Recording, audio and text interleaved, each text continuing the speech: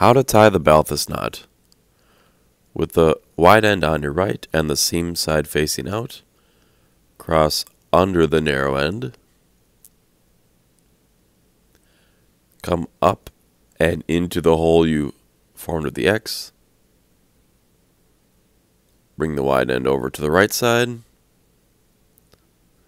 come up and into the hole again,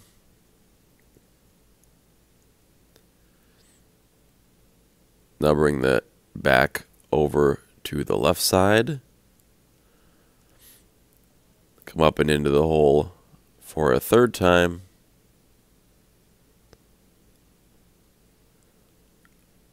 and then you're going to bring your tie over to the right side,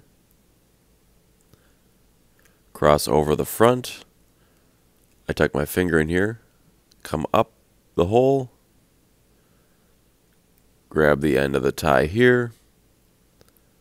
pull it through to tighten your knot, and cinch it up to your collar. And there is the Balthus knot.